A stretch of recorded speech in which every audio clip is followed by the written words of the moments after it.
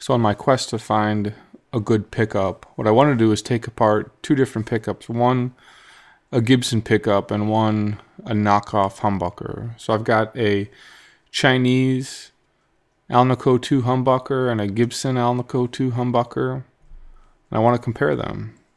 It's pretty easy to determine a bad single coil pickup. These are Chinese pickups, and you can see all the stray wires and a lot of microphonics. So first things first is I wanted to weigh the pickups. The Gibson comes in at 5.2. The cheap one comes in at 4.6. It's a pretty big difference. Lots of surprises here as I begin to take these apart. So first things first is taking off the covers. This always is a little bit of a pain. This is a Gibson 490R neck. You just get a little soldering wick and hold the soldering iron close to the solder joint, and it'll eventually pull it off. This took a lot longer than I originally thought. And if you can't get it, you get a little screwdriver in there once you got most of the solder off. And you just pop that joint with a screw.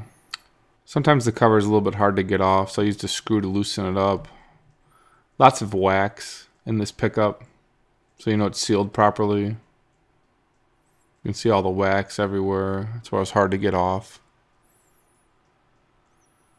So then you go ahead and do the cheap pickup as well. Surprisingly, I had more trouble getting this cover off than the Gibson. I ended up using the screwdriver a lot more to kind of pop them off. So definitely not as much wax between the two pickups. You'll see a lot more wax on the Gibson. So I could tell the Chinese pickup was potted from the amount of wax that was coming off. But the potting, they must have done it for about 10-15 seconds versus the Gibson probably going 3 or 4 to 5 minutes. You can see the difference here. Gibson uses the cloth tape.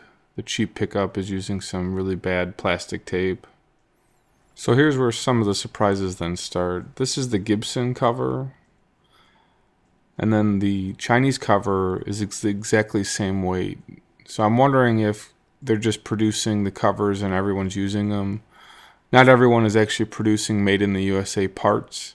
And so as I make my pickups, I'm going to source all made in the USA pickups. These are the screws, the lead screws. They weigh about the same. One interesting piece though was the top of the Gibsons was much thicker than the cheap Chinese one. So then here's the weight of the Alnico pickup from Gibson. It's 0.6. And lo and behold, 0.65 for a ceramic magnet. Big difference in the magnets. What was supposed to be Alnico is definitely not. It is ceramic. And with the weight being a little bit more, it's really interesting. So you can see the strength of the magnetic fields here. Ceramics on the bottom, much stronger. Then I take this to my Gauss meter. Here's the Alnico. And you can see how much stronger than the ceramic is at the same distance.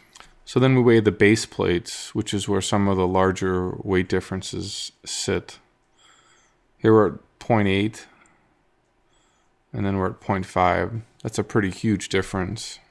Even though the Gibson is a little bit longer, it's significantly more dense than the other one. So then let's weigh the bobbins, and here we're at 2.3 for the Gibson set, and then we're at 2.1 for the Chinese set.